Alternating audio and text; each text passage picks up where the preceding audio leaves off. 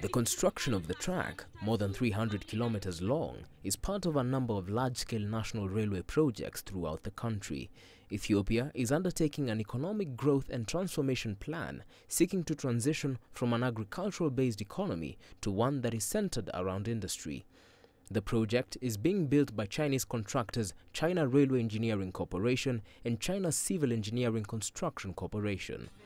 High-ranking Chinese and Ethiopian dignitaries have attended the track-laying ceremony in the central Ethiopian city of Adama.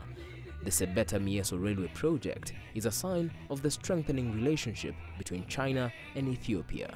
This railway, once completely finished and put into operation, is not going to serve as a lifeline of economic development and industrialization of Ethiopia. It is also going to serve as a new bridge of friendship between the Chinese people and Ethiopian people.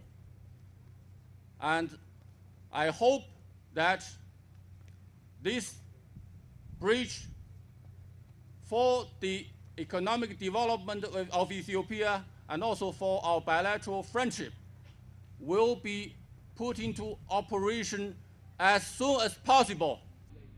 The Ethiopian government says the railway will provide a significant boost to the agricultural sector and provide a major transport corridor for inland imports and exports.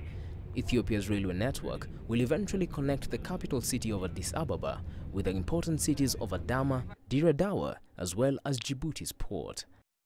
This is a permanent testament for the deep relations between China and Ethiopia, and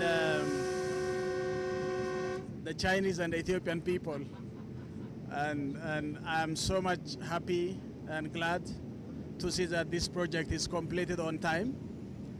By the way, it is even fastest, even in Chinese standard. So I'm so much appreciative of the companies who are involved, which has shown that the Chinese companies are capable of discharging their responsibility in foreign countries, especially in developing countries like in Ethiopia.